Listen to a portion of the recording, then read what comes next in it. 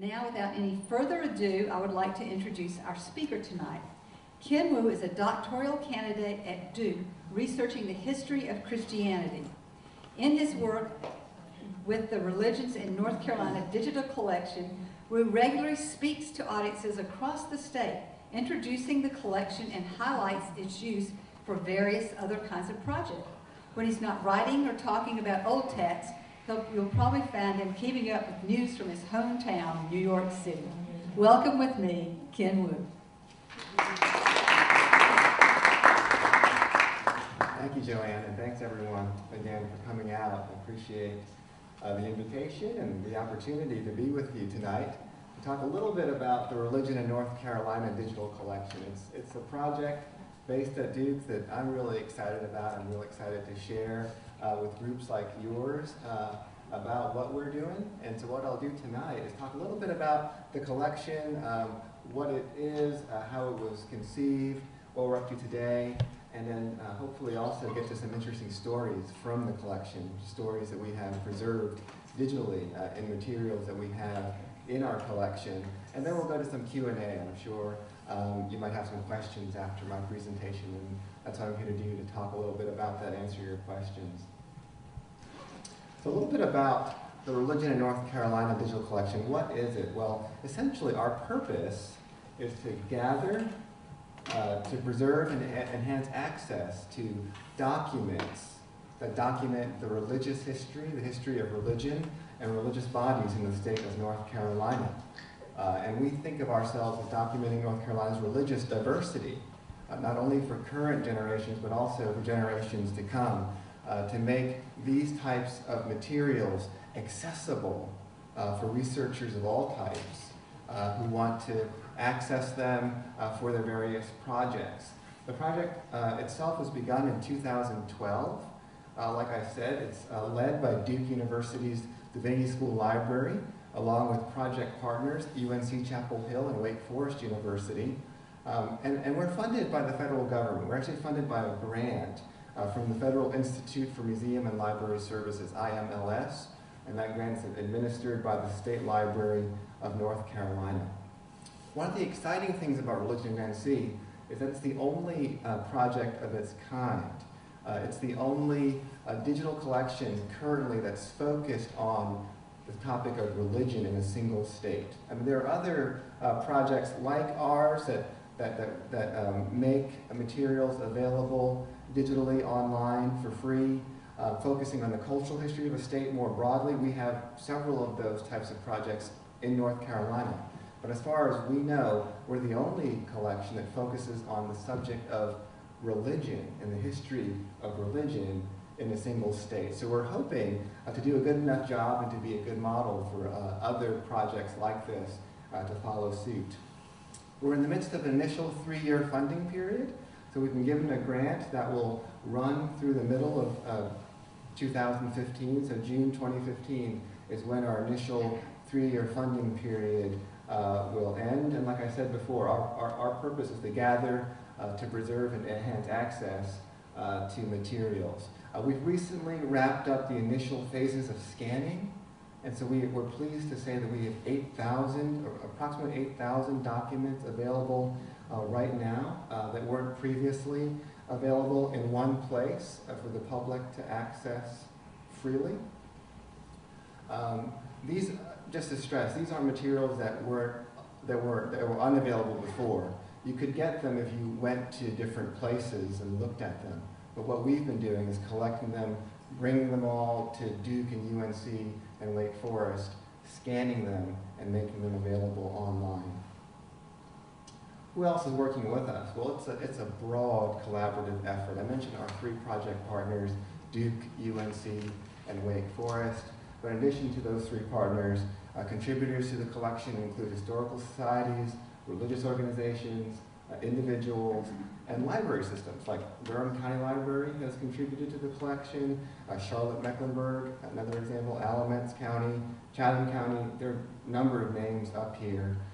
Southern Baptist Historical Society and Archives, they've also contributed. We have contributions from Harvard University Library, Yale Library. Again, at the initial planning stages of the project, we looked for sources relating to North Carolina that might have been in other places outside of the state, and we sought them in order to make them available in our collection. Who are we hoping to reach? Well, different audiences, really. Professional historians are a natural fit, you would think, for a collection like ours, but also students, right? Students who are working on research projects, anywhere from college students all the way down to elementary school students, right, who might be working on a history of a local community or several communities, for example. Congregations and religious bodies, they would be interested in our collection, perhaps to work up a history of their community, of their congregation. And we've had religious groups contact us about using the collection to develop a history of their congregation. Community groups, religion has importance in culture, in cultural history, in society. So getting to know the history of just a wider community could be benefited by having access to these documents relating to the religious history of the community. Genealogical researchers. So when we conceived this project, this was one group that we hadn't accounted for in terms of a group that would be interested in it. So in the early phases of uploading materials and making them available, we noticed that the items that were downloaded the most often were what? Things like church meeting minutes, conference proceedings, directories, like really dry stuff. Who's interested in that? And then it dawned on us. These are materials that correlate names and dates and places. So folks are interested in family histories, right? Genealogies. People want to know where a particular person was at a particular time. That's a gold mine for them. And so we believe that that's an audience that's benefiting from the project that we're developing. And really anyone with an interest in North Carolina's cultural history, we're hoping will benefit from our efforts to bring these sources together and make them available widely. But really the most exciting part for me as a researcher in history are the fascinating stories that are contained in the collection. Each document tells a story or a number of stories. And one of the most exciting parts of this project for me is the opportunity that we have in developing a collection like this to preserve these stories, to make sure that they're told and retold and remembered. One example of this is back in 1897, Mrs. Victoria George Avery published a memoir describing her 11-year-old daughter's remarkable call to Christian ministry and her preaching tour, which included racially mixed audiences from the Carolinas all the way up to Massachusetts. And excerpts of Claretta, that's the daughter's name, Claretta Nora Avery's sermons and letters of endorsement, you can find these online in that memoir. I wish I could show you tonight. In fact, I checked online today. This is one of those sort of weird kind of coincidences. The Internet Archive, which hosts our collection, never goes offline. But I think with all the storms on the West Coast, their servers have been affected. And so they're actually offline at the moment. So hopefully by tomorrow, if you're interested, you can actually go to this link online. And the technology is amazing. This wasn't available even 5-10 years ago. You can get up there, you can flip through the book as if you're holding it in your hands. You could search the text in the book. You can print out a PDF version of that book and keep it for your own research records. You could mark it up. But you could flip through Mrs. Avery's vivid portrait of the, quote, wonderful colored girl preacher who crossed racial, right, age, gender, and geographical divisions with her uncommon ministry. Now let's tell you a little bit about the story. So Claretta's father, Moses, was originally from Pensacola, Florida. He grew up in Mobile, Alabama. And he was brought there when he and his mother were freed from slavery by his white father. and he was raised in Mobile as an Episcopalian. He distinguished himself in his studies and was one of the few African-American officers in the Union Navy during the Civil War. Meanwhile, Victoria, who was Claretta's mother and Moses' wife, she was also born in Pensacola. She was born to Latino and African-American parents. She knew Moses while they grew up together in Mobile. She survived the Civil War. She escaped an attempt to sell her into slavery, and she fled first to Texas, and then she went alone on horseback into Mexico. Fascinating story. When she returned to Mobile at the war's conclusion, she found Moses, who was involved in publishing at the time and post-war administration in Louisiana and Alabama. They married, and Claretta was born around 1887. Moses was devoted to the African Methodist Episcopal Zion Church, and he was ordained there as a minister at some point during his life. And according to Mrs. Avery, his daughter Claretta converted at the tender age of 18 months. She was intelligent, she was outspoken, and at age 3 she declared her intention to follow her father's footsteps and preach. And she gave her first sermon where? In Raleigh, several years later when she was age 6.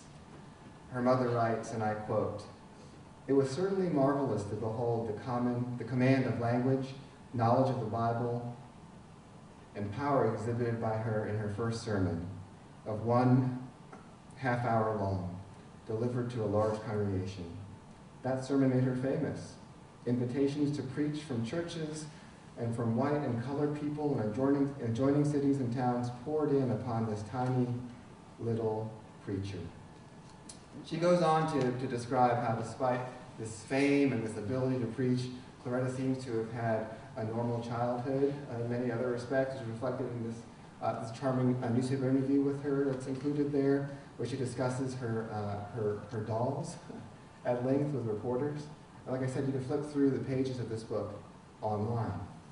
Now, what sorts of audiences would be interested in access to this kind of resource? What do you think? Historians, religious people, yeah, genealogical researchers. Right. Pretty much the same if you had up earlier. Yeah, right. Any other thoughts? Journalists. Journalists? Journalists. Yeah, absolutely. I think anyone interested. Fascinating for anyone. Right. There's so much of a complex interplay here, right, between age and race, even geography, right? These barriers that are being crossed in this memoir. An opportunity to take a look at an artifact produced during that time and to think about the different stories that could tell. Half a century later, let me advance this here. In 1953, the Jewish community in the railroad town of Wilson, North Carolina, dedicated its first synagogue building. So you have here pictures of the dedication program for that service, for their new synagogue building.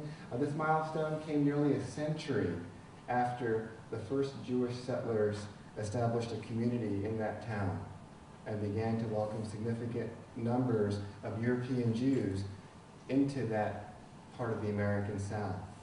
And so this booklet, which commemorates the occasion of the dedication of that synagogue building, contains not only the order of service for that dedication service, but also many congratulatory messages for Temple Bethel. You see one here from Brown Oil Company of Wilson, North Carolina.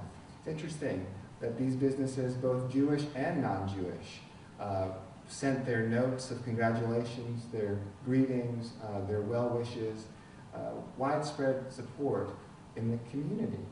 Again, who would be interested in having access to a document like this?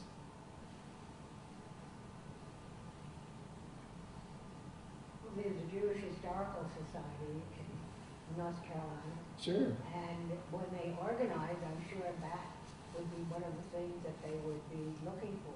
Right. To see in they work now for bringing together. I'm sure you have a lot of that material.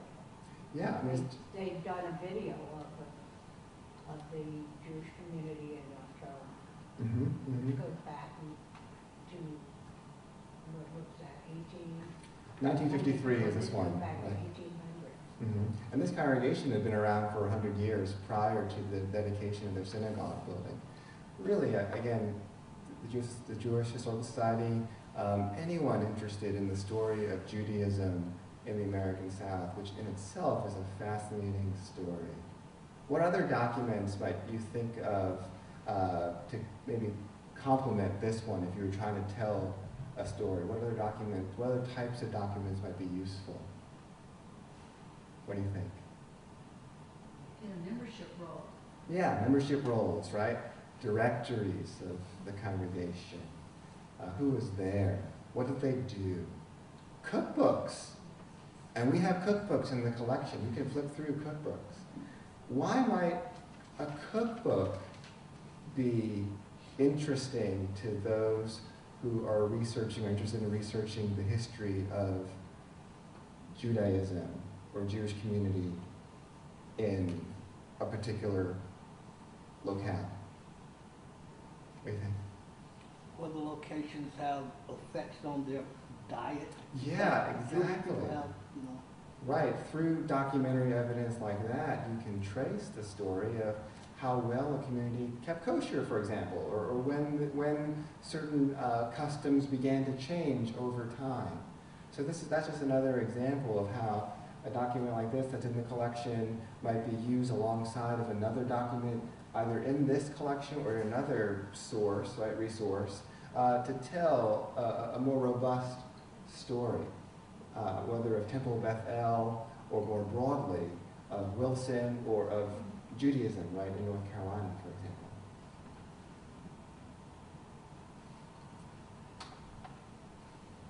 Going back in time again. In 1916, the renowned composer, musician, and lecturer Juliet Graves Adams visited the annual Passion Week services of the Moravian Church in Winston-Salem for the first time. She was a first-time visitor, and she wrote an account of her experience and published it with the Chicago Music News, right, in 1916. And what she does in her piece is she introduces her readers to the Moravian tradition. She talks about the musical heritage of this tradition, and then she treats them to a rich account of her own experience attending the various services during Easter week in 1916. Mrs. Adams writes, "The dates near the pulpit, 1766 to 1916, revealed the fact that the community was established on the former date and they recently celebrated their 150th anniversary. It is most interesting to imagine the successive stages of growth from the primitive conditions of the old Moravian church of long ago to this up-to-date edifice. Simple and unpretentious, yet finished in excellent quiet taste with a good organ, perfect heating and ventilating, and in direct lighting. One feels the welcome extended even before reading, quote, 'Welcome to the home church,' end quote. The services for Passion Week are arranged in sequence so that the continuous story of Christ's passion up to and including the resurrection are each in turn celebrated. They are interspersed with the grand old chorals of the church, sung by all the people on every occasion. These are sung as a rule from memory, both as to words and music, but the text is furnished for those who do not know them. The worshipfulness and churchly dignity of each service are most impressive. One could not fail to be touched by the message, told as it is in song and story." Now her hosts, the Moravians of Winston-Salem, they were so appreciative of Mrs. Adams' thorough and sympathetic review of her experience as an outsider that they actually reprinted her article to keep it as a record of the church's history. And that's what this pamphlet is. It is their reprinting of the original article. Dr. Howard E. Ronthaler, then president of Salem College, he writes this in his foreword to the piece, and I quote, "It is a great joy to us who are the children of this church to have anew interpreted to us by so sensitive a mind the hidden spiritual meaning of this distinctive Easter service, which has always been part of our happy spiritual heritage. It is well within our expectation that through the wider publication of this sketch, a deeper understanding will be granted those who may hereafter experience Easter at Salem. And new friends will likewise be gathered who will come under the comforts and inspiration of these services. So all told, what does this pamphlet allow us to do? It allows us to tell the story of an outsider's encounter with a religious community in North Carolina. And I think it also allows us to appreciate the role of religion and religious practices in the wider context of cultural history. And like I said, with all these pieces, you can actually go online and you can flip through this book, look at the pictures and everything. It's something that we believe very strongly we want to make available to as many people as possible. Other fun examples of items in the collection for the benefit of researchers. Here's an example of a cookbook, What's Cooking in McAdenville, North Carolina, 1959. Disproportionate representation of Jell-O salads, I think, in that one, as you can imagine. But this, again, you take a look and you can see, well, what was making its way into these cookbooks, into these church potlucks and suppers at various points in history in different communities. You could also see maybe what brands were being used. That'd be an interesting question. What was being bought and sold, for example? These are the kinds of questions historians might bring to sources like these, whereas somebody from the congregation might have an entirely different purpose for wanting to access this information, maybe to tell the story of the church in McAdenville, right? So we're making these available for people with different sets of questions and interests so that they can go back in time, as it were, and handle these artifacts, these resources. We have the handwritten minutes of the original Free Will Baptist Conference in Cape Fear. Again, probably very useful for genealogists who would be interested in knowing who was at these meetings, and these minutes in particular being handwritten on paper that's already fading. We're really excited to be able to preserve them sort of in archival quality in a digital medium so that they can be used into the future. Buddhism and barbecue. This is a much more recent work, but I think it does point up an important aspect of our collection. We aspire to be the religion in North Carolina digital collection. Admittedly, the vast majority of our resources originate from Christian communities. Part of that is because of the fact that there's just a disproportionate number of Christians in North Carolina, and Christianity has a more prominent place in the cultural history of the state. And also another reason is that the records kept by these churches are so complete. And we learned this as we went out trying to seek similar documents from other religious traditions that certain groups just didn't keep a record of their life together in the same way. So that's challenged our thinking some and encouraged us to, as we move into the future, anticipate ways of taking in resources other than documents, written things, right? Thinking about images maybe, maybe even recordings in the future. But this is an example of a Buddhist resource that we have in the collection, and this is a directory of Buddhist temples and communities in North Carolina that was produced in 2001. Another interesting story that we have told in part in the collection is the story of the Reverend Charles Jones of Chapel Hill. Anyone familiar with this story at all? So back to 1953, the year that the synagogue was dedicated in Wilson. That same year, and near to us here, Chapel Hill, the Reverend Charles M. Jones resigned from this university town's Presbyterian church. He resigned from his ministry there, despite the fact that he had the overwhelming support of his parish leaders and of the majority of the congregation. Why would he do that? Well, we have his personal account of his resignation. He's got a statement on the occasion of his resignation, and if you read it, what he does in that statement is he outlines theological differences with the regional church leaders. I'm not sure if you're familiar at all with Presbyterian church government, but his local congregation and he as a local minister answer to a regional judiciary called a presbytery. And so he outlined his differences, his theological differences with the presbytery. And so you have actually an account, you have Jones's account in the collection. You can go online, you can flip through it, you can see what he says. You also have the minutes of Orange Presbytery. So sort of the other side of the story, right? So you have the minutes of the church judiciary that handle the Jones case, describing the circumstances surrounding his resignation. And again, these are described in theological terms. And so you read these documents, and the narrative that emerges seems like an entirely typical narrative of that period, right?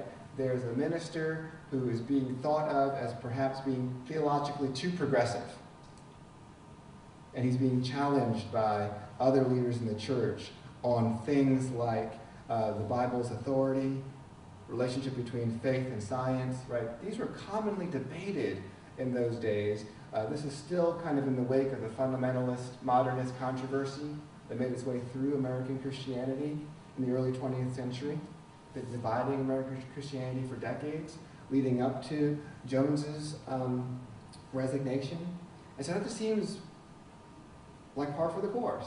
This is happening everywhere. So this is just another example of the theological difference. His own defense, like I said, focuses on how people found his doctrine problematic. This is Jones's words here. Historical study of the Bible shows that it is not a book whose words or ideas were directly and supernaturally given to man and infallibly recorded. We no longer set human discovery and divine revelation over against one another. This is from Jones's defense of his ministry. All in the collection. But you know, it's only part of the story. And this example here highlights how our collection might be used not just alone as a standalone resource, but alongside other resources that'll get you back into the histories that you might be interested in researching in order to get a fuller story.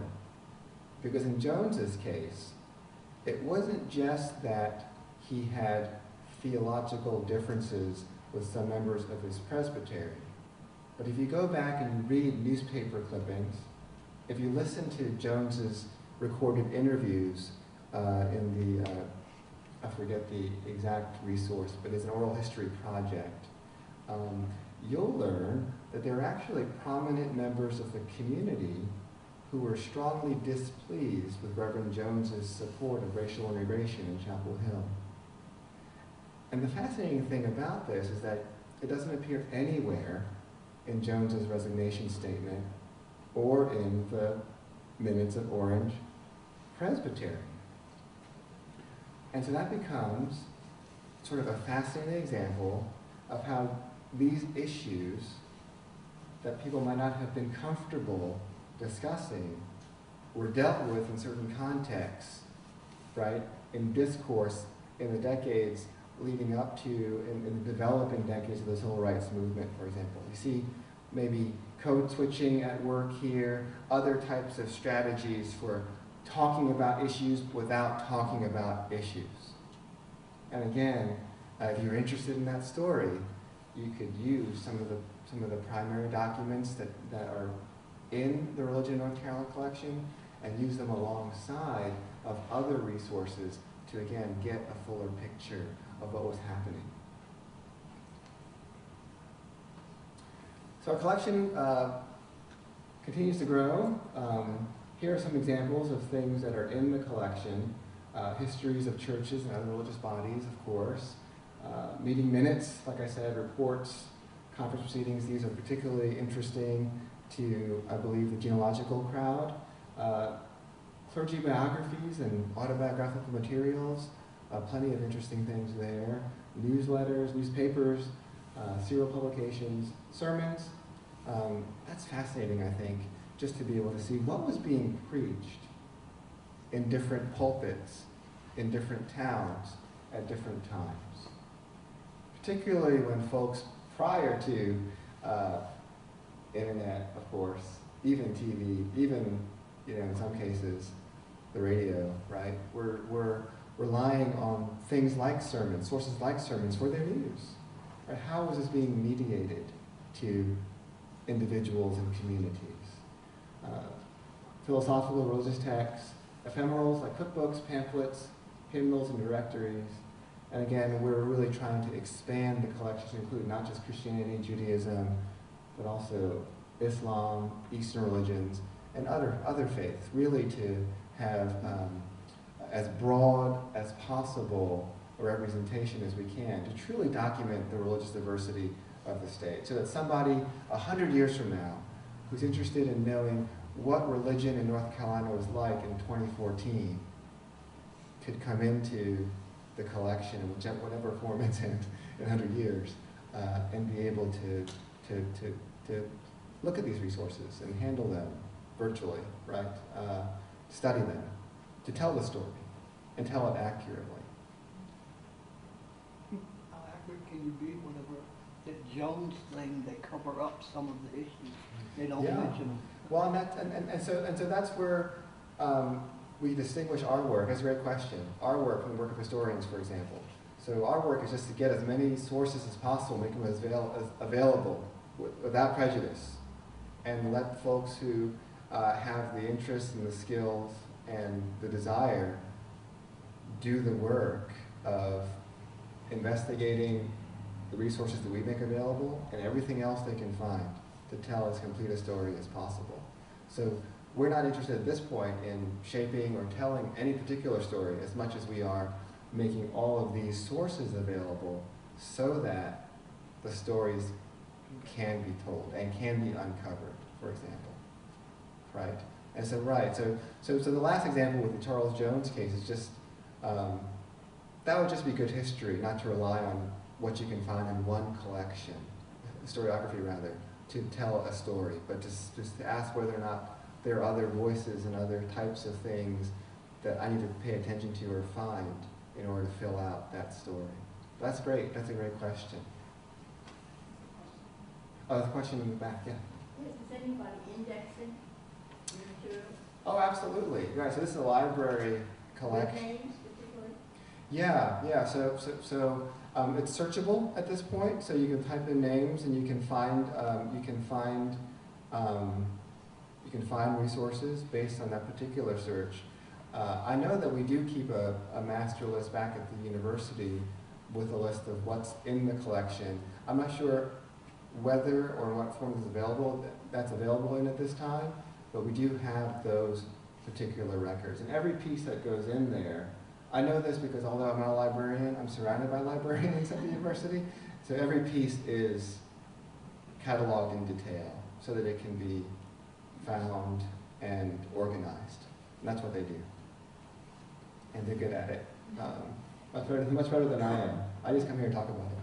Yeah. Is it by religion? Is it organized by religion or by the names of the church? Great question. So what I'll do is I'll show you. So you can actually go to the, if you're interested, you can go to this website here, which is the portal that we've developed at the Divinity School Library. And you can click through to that directly into the collection. And the way that we've tried to make it a little more user-friendly at the front end is to initially divide the entire collection into a series of several sub-collections. Can you go back and Oh yeah, sure. chance to write down Right, their Durham. website. Well, I can leave that up there. But essentially the next slide is just a series of sub-collections based on the genre of the material. And once you click through that and you get into the Internet Archive site, which unfortunately I can't show you tonight because it's down, you'll be able to then search by topic, by name, by place, that collection to find what you're interested in. And the fascinating thing about it too is nowadays with the technology, you can not only search for particular pieces, but then you can, after that, you can search the text within a document. So for example, if you're looking for the name Smith, that's a bad example, right? That's everywhere. But a particular name, you could search a document for that name. If you were, I know a student who's working on prisons and prison ministry. And so what he's been doing is gathering materials out of the collection and searching certain subsets of them for references to prisons in order to do his research. This is another example of how technology is enabling us to go back and use these sources in new ways and be able to come up with some powerful ways of answering questions that we can apply technology to. Yeah?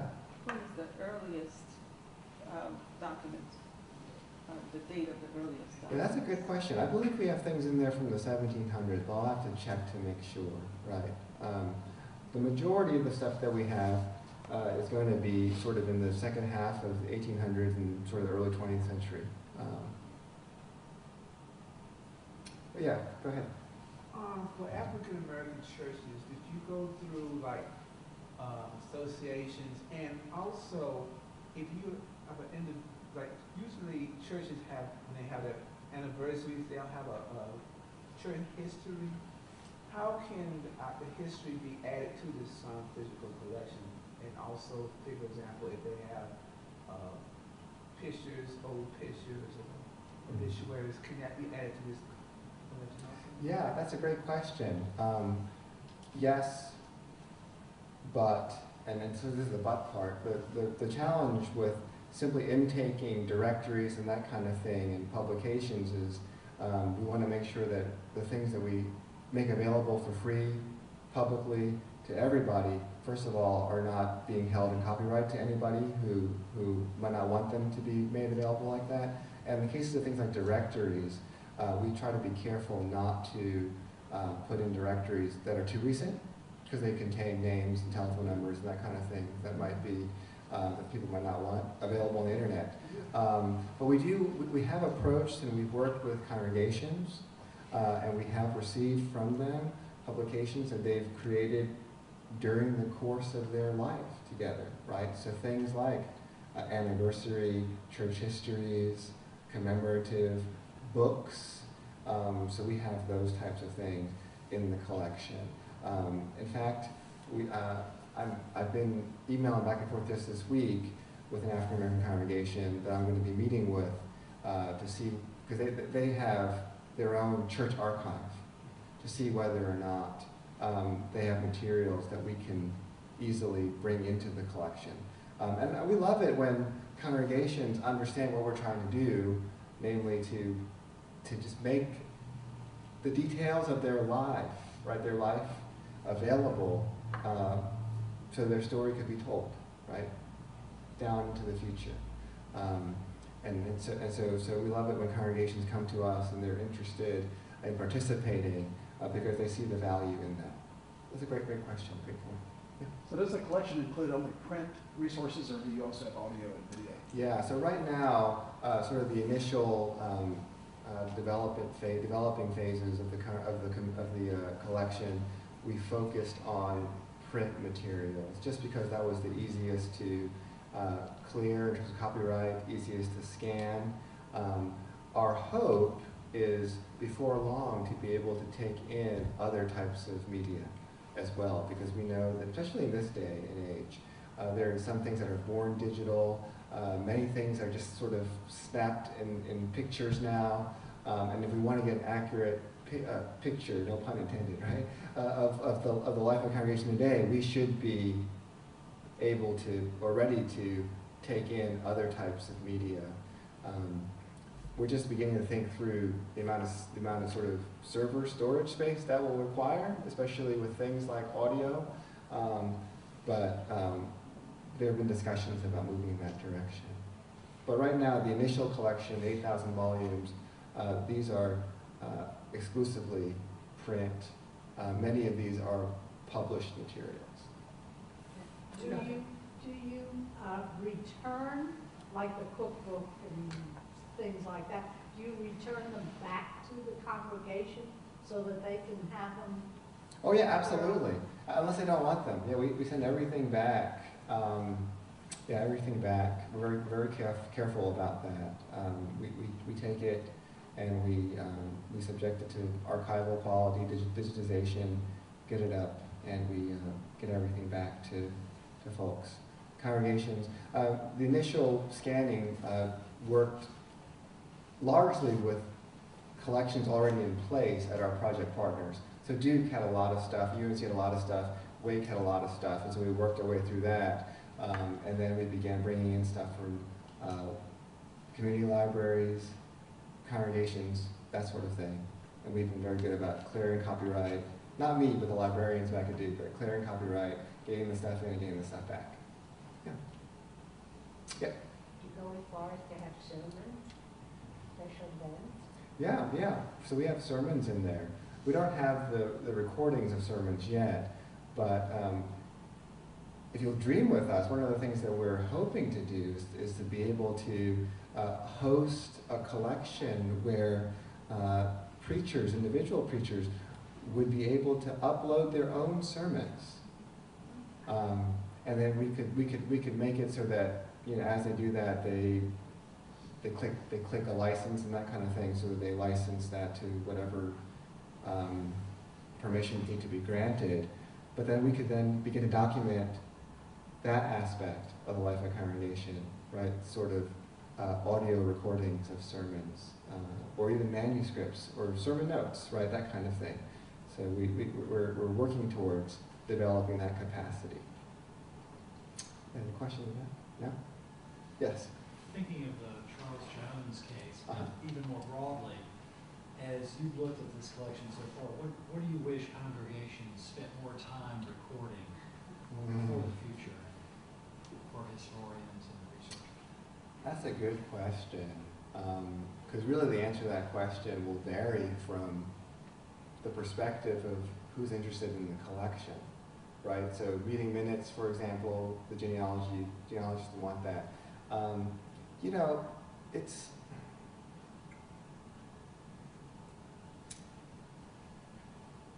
would it be a cop-out to say, I wish that people would just preserve everything? No. Because I think that really allows us to tell the most complete story. But I think things like in the Jones case, right, if we were able to have things like newspaper clippings,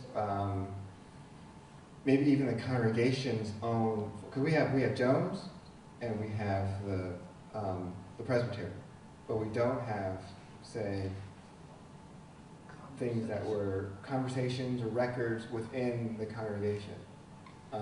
That would be very valuable here. But again, that's not something that I would have realized until I looked at what was available and where the gaps were. So things like that. I mean, cookbooks, you know, who would have thought that they would be interested? But they're interesting. They have access to that, right, to look back and see what people were making.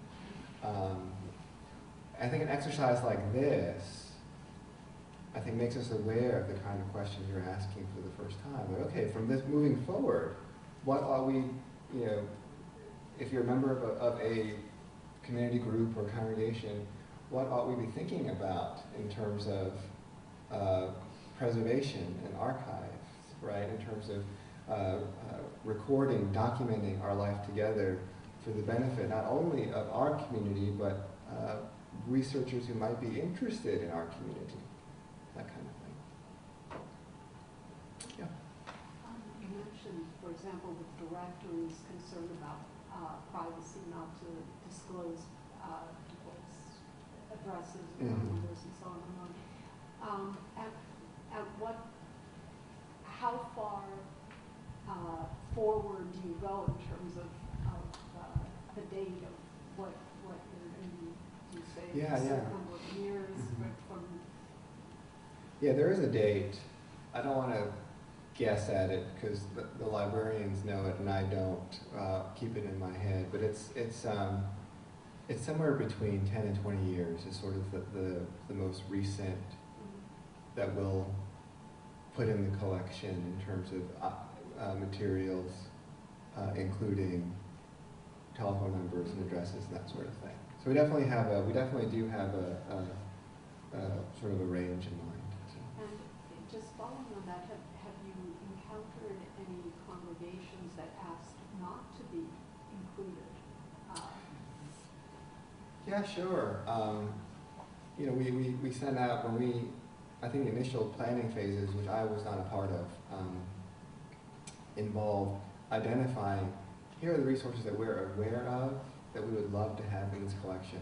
Where are they? Okay, they're at this university, they're at this local library, they might be at this congregation. And so we just sent out requests to everybody. And I'm sure that among those requests that were sent out, there were some who said, no thanks, either because they maybe didn't understand what we were trying to do, or they didn't have anything, or they didn't want to be involved. None since I've been on, since this past January. Everyone that I've spoken with has been very enthusiastic about being involved in the collection. Not every congregation that I've interfaced with has had materials in the form that we could use to give, but there's been generally support for the work, especially when they realize that we're not doing this to make money off of it. We're not we're not trying to undermine their work. In fact, we're really hoping to include them in the larger story to be told of religion and religious diversity in North Carolina, and we would love to have their community involved in as great or little capacity as they would like. And everything that goes in, I believe the way our license works, they can have it taken down at any time. So they can request, and it'll be taken off the collection. Who would you get in touch with about adding things to the collection, or other than going to a catalog and seeing what you have in the collection? Yeah, about adding things. If you wanted to ask about putting something in the collection, either personally or from a group that you're affiliated with, there are brochures on the table there that have the names, telephone numbers, and email addresses. Mine and several librarians at Duke who'd be very happy to talk with you or someone that you know about the collection, what's in it, how you might add to it, that sort of thing. Can you share with us what African American churches in Durham have added to your collection? That's a good question. I don't know off the top of my head, and I wish that at this point I wish I had the collection live and I could look at it with you. But that's a. I know that we have some, but I don't know off the top of my head which ones. Yeah. The written part of your collection, do you transpose it or type it? It already goes in the way it came. Generally, they go in the way that they came in, right? Because we're trying to, the best we can, reduce the sort of interpretive dimension in between those who will engage these resources and the resources themselves. We want to get people in touch with the resources as directly as possible. That's what I have, yeah. Here I go again. You know, like I was sitting here, you know, how well are social issues dealt with in religious circles? You know, like are they dealing with homophobia, Scopes monkey trial? You know, like you were talking about science and religion. That was a really biggie. You know, and so have you been able to see how different churches or sermons are dealing with social issues? Yeah, I would love to, if I had the time, and because I mean, some of the material is there, and as an historian, my focus is actually Reformation Europe. So sort of this is good for me actually to be involved in this project that focuses on American religion in North Carolina in particular. Yeah, I'm sure that somebody who had that particular research project in mind could make use of the collection. Right now, what we're trying to do is to make that kind of research possible for folks who have questions like that, to have those resources that they can look into the life of various communities and see how these conversations and discourses were developing at different times in different places. So that's what we're hoping to do. Yeah. Kind of related to your question, I wondered if you might pull some of that from the cases where a minister or a rabbi wrote to the local newspaper on an issue and would be identified in that way. Is that something that can be done to see when an issue really rose to the point that someone commented on it? Yeah, and I think that could be done in some cases entirely within the collection, but in other cases, again, it probably involves some legwork in terms of searching the collection for clues that would sort of point you in that direction, and then maybe looking in other resources, other databases, other archives, for example, to then bring sort of supplemental material alongside to trace out the answers to questions like that. So did so-and-so write, maybe for example, as this trial was happening in '53, right, do we have examples of Jones interacting with those outside the congregation? And we do. We have records of that. We have newspaper articles written up of these tensions. They just weren't reflected in the particular documents that we have in the collection. But I think attentiveness to these silences and sort of the energy to go track down information to fill those gaps, I think in many cases we rewarded, right? So that's a great point. Yeah. I'm just curious, in this brochure it says as one of the most religious states in the country. Why do you say that North Carolina is? That's a good question. I need to ask the librarian who wrote the brochure, right? I wonder. Again, I don't know why it was written that way, but that's a good question and one that I'll have to ask her. Please get back with me on that. I will. At one time we used to say that there's a church on every corner. Okay. Yeah. And again, not to trade in stereotypes, right? But I think it's one of those things where it's very easy to say, okay, look, there's so many churches, there's a history of Christianity, but that could almost be said of any state, right, prior to a certain time. And so that's a great question. Maybe we need to revise our brochure. Would one be able to find baptismal practices and weddings? Absolutely. Yeah, no, absolutely. In fact, one of the things that we did with this collection in order to encourage the use of it, and we're excited about this, we actually ran a mini grants competition that concluded in September, open to anybody, not just to professors, graduate students, but to anybody, if they would use the collection and produce some kind of research based on the collection. It could be a church history, could be a research project for their own personal interest or for school or whatever. We funded those projects, $500 to $1,000. And so we awarded 14 mini grants, which we're excited about. That really helps us. That helps get the word out about the collection. It helps to produce contextual materials using the collection so that the materials, the stories that are waiting to be told are actually told. So one of the projects, let's answer Nikki's question, Professor Jill Crainshaw at the Wake Forest School of Divinity, she's working on a history of baptistry art in North Carolina, and she's using some of the resources in the collection to support that research. And so that information, or information that's relevant to that kind of research, is certainly there.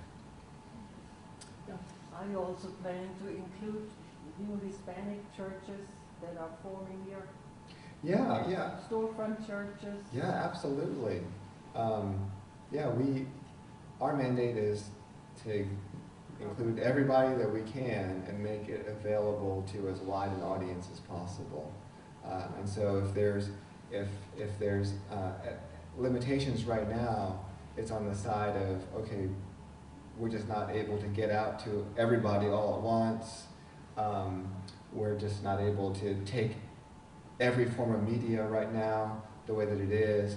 But we're thinking about we're wrestling with these questions every day. How can we make this collection more of what we envision it to be? And even how is the vision changing? How is it becoming more expansive as we realize there is a greater diversity than perhaps even the ones who drafted the grant, right, 5 years ago had in their mind, right? How do we anticipate or accommodate these different, the level of diversity that actually exists? And so we'd love to include that. Part of my job, my job as a grad student receiving a fellowship from the project is to do outreach, which again involves coming out and talking to groups like yours, but also reaching out to congregations like these Latino, Hispanic storefront churches and telling them about the work, inviting them to participate, and to outreach to their community, offering to do programs like these, offering to go over their resources to see whether or not there's something that they might want to contribute, that kind of thing. So we're working on that. Yeah. This is called the religion in North Carolina. But with North Carolina claiming to, or being touted as one of the most religious states, how do we find ourselves in one of the most hellish conditions through religion as opposed to spirituality? It depends on who's interpreting. That's a good question. Who's preaching? That's a good question, and I'm not sure that it's one that I can answer as much as to just commend it as a question to ponder. I think that's I think as we handle these materials, as we think about what religion and or spirituality mean to different individuals, different communities, hopefully questions like yours can receive fruitful and thoughtful answers, right, as folks engage resources more thoughtfully. That's a great question. Are you looking at newspapers and how far back are you? Yeah, we are. I mean, again, it's one of those things where it has to do with copyright, it has to do with who we're working with. Right now, we haven't been looking at newspapers broadly because we've been focusing the collection on the history of religion and religious bodies. And so we focus primarily on...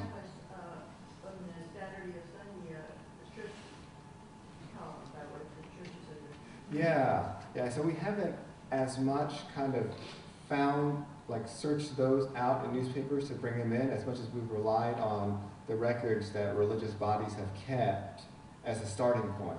But I could see how that kind of information is important to telling the story of religion in North Carolina, particularly how religion and questions of religion and practices interacted with society and are part of sort of the fabric of the cultural history. Just in the Jones case, for example, if we had things like those newspaper clippings, which we don't have because we're not approaching newspapers, we're approaching the religious groups, we could have more of a full picture in the collection. But there are other collections and other archives that keep the newspaper records dating all the way back to the beginning of newspapers, and so that's an example of bringing. We have all Durham's newspapers. In the history room. Yeah.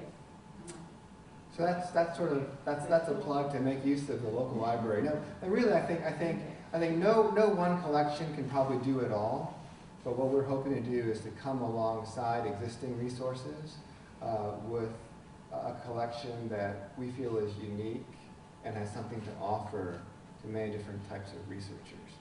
Yeah. I just want to know, like, what guidelines do you guys use for the collection? Like, what do you go back to, like, say, what do one take, or do you want to take? Yeah. So initially, we have sort of topical guidelines, right? So sort of related to the subjects of religion and religious bodies and their histories. We have copyright guidelines. These things have to be either copyright cleared or in the public domain so that somebody doesn't own them and say that we can't have them.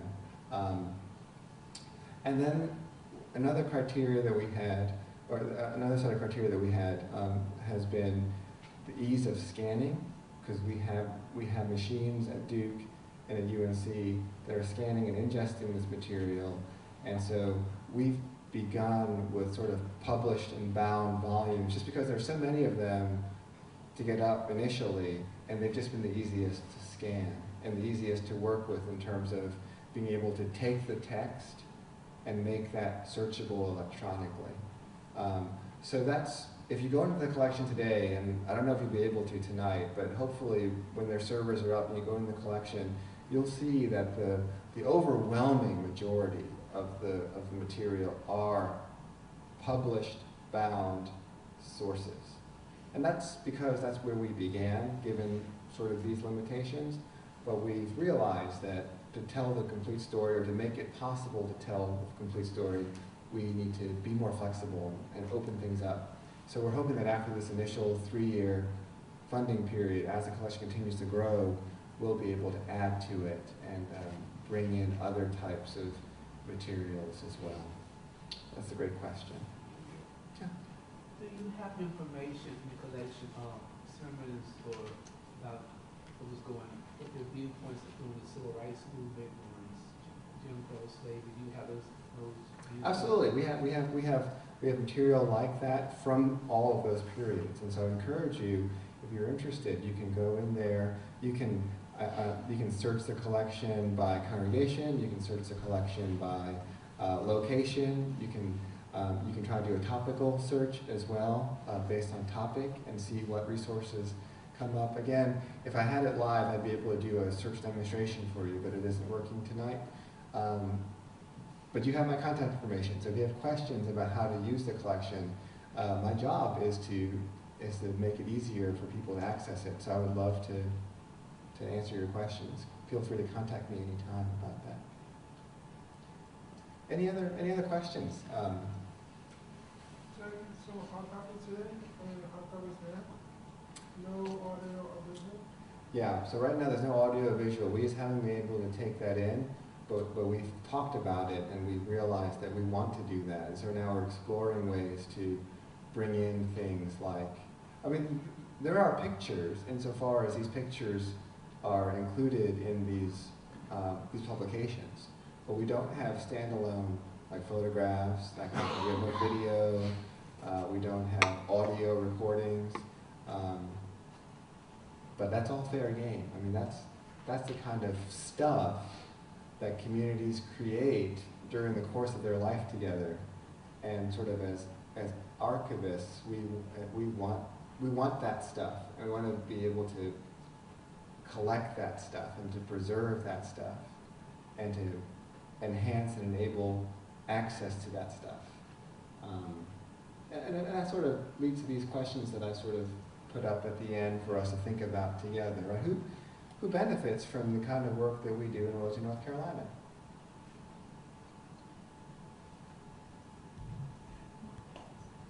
We mentioned it earlier.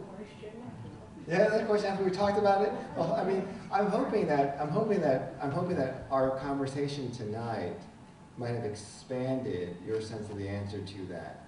Because that's one of the reasons why someone like me, who's based at the university, is out here in the community library talking about this, because we're really hoping that this is not something that simply benefits academics, right, writing articles or books, but really making it available broadly, widely, could be a benefit to a diverse and a broad audience who have fascinating questions like you do, and who would love to, from the comfort of home. I mean, you could be here at a library, you could use the computers here, you could be sitting at home, right, on your couch, and you could be reading, handling materials, like Claretta's story, for example. You could flip through it from home. And we're hoping that will encourage and support the research that anyone wants to do. Why is the work important? Because if we didn't do this work, stories like the ones I told you tonight might not be preserved beyond tomorrow, right? And so we're hoping that by applying the best technology that we can, making it as flexible as we can, we'll be able to preserve these stories so that they can be told and retold and sort of nurture and preserve the cultural memory of the state, right? And how can we make the most of this for our own research? You've asked fascinating questions. It sounds like you're already well on your way in terms of the kinds of questions that we're hoping this kind of collection can resource. Whether it's in your own personal research or discussions that you're having with those in your various communities, whether it's a religious community or not. We're hoping that knowing this is available and something that you can turn to and make use of will enhance whatever projects you might have, and applications you might have. Any other questions? I'm happy to talk more about. Yeah, I wanted to ask something. Should I choose to contact you or someone else? You can contact me, and then I'll probably put you in touch with a librarian who handles that directly. Because we've met here, you can contact me and we can talk about it first, and then I can put you in touch with the person. I came in a bit late. Which one are you? I know you're not. Okay, yeah, I'm Ken. I'm Ken, right? I'm Ken Wu, right? Yeah, and that's a fair question. Yeah. Mm-hmm. I have a question. Yes. Are you handling oral interviews, or are you? How are we handling? Oral interviews? Yeah, right. Yeah, we're not right now, but that's one of those things. Like for example, in the case that I pointed out with Charles Jones again in Chapel Hill, it's fascinating because you can read his account. He's since passed away, but you can read his account of his resignation in our collection. You can read the Presbyterian's minutes in our collection, but you have to go outside, and there are recordings of him, oral interviews of him, with him, where he sort of recounts in his own words the events of those times. And so we don't keep those in our collection, but there are other places that you can look for that. But we're hoping to be able to take in stuff like that in the future. You mentioned that you gave out many grants. How was the information disseminated that the grants were contests, and will it be done again in the 5-year period? Yeah. Okay. So we're finishing up the initial funding period for the project in June. So we won't be repeating the mini grants program. It was actually publicized across the state. We sent out flyers and brochures via the internet, via hard copy to every library, every historical society, as many religious congregations that we contact to let them know. So we must have sent out, I don't want to misquote numbers, but tens of thousands of packets. And so we really wanted to let people know this is a resource they could use, we wanted them to use it, and to incentivize it, we would fund them to use it. And so you can actually go you can go to the collection's website, and there's a link that lists the 14 project winners. You can see the kinds of research that people are being funded to do. Really fascinating titles. I'm really pleased with the diversity of the projects. One of them is the history of Antioch Bible Church, Baptist Church rather, Another is the Baptistry Art Project. One professor is working on a senior seminar on religious diversity at his liberal arts college in Laurinburg, North Carolina. So you can take a look at those titles and see the kinds of projects that people are using the collection to pursue, but unfortunately we're not offering many grants. Again, not at least in the near future, I don't think. Another question. Are you planning to focus on North Carolina itself, or will you plan on going on the surrounding areas? Yeah, we're focusing on North Carolina itself. We're funded by the federal government, but our grant is administered through the State Library of North Carolina, so our focus is on the state. And we're excited about that because we're the only state doing this right now. And so we're hoping that as this collection grows, as its utility, its usefulness is demonstrated and people are persuaded of that, that other states might follow suit and develop digital collections like ours, targeting religion like ours does. Is there kind of working with the other states that is trying to do something like this? That's a great question. Not that I'm aware of, and I wonder if some of that just involves some sort of more challenging issues in terms of how states apportion money and budgets and that kind of thing. But that's a great idea to have several states work together and do that kind of thing. And I wonder whether or not it might be, you can work towards that by having several states begin by focusing on the question of religion in their state, and as their collections develop, then kind of finding ways to combine them, right, and sort of looking more regionally. But that's a great question.